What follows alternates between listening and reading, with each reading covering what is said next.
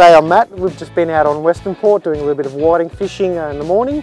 So we've got a couple of fish in a quick little session this morning. So I'm just going to quickly show you how I quickly prepare my whiting for the table. So got a couple of good fish here.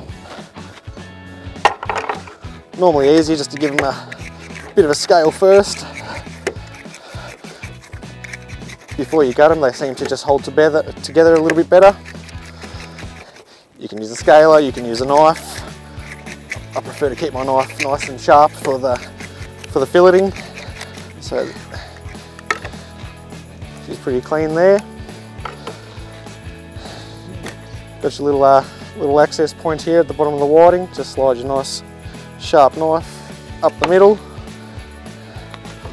Whiting aren't really too hard or too messy. You just sort of get your thumb in there and slide it back towards the head, and they'll pretty much all come out in one go.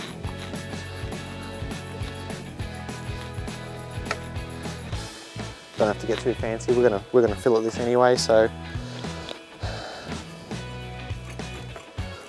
just knock these couple of extra scales off.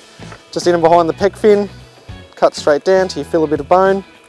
Start to turn your knife slowly, and just want to run across the top of the spine there, trying to get as much meat as possible.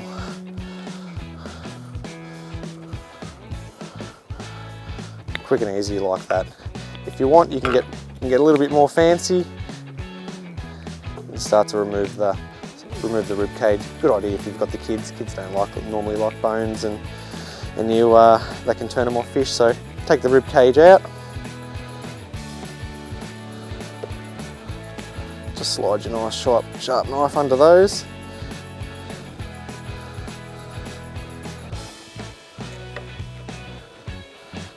And there you've got a nice, beautiful bone-free fillet of whiting.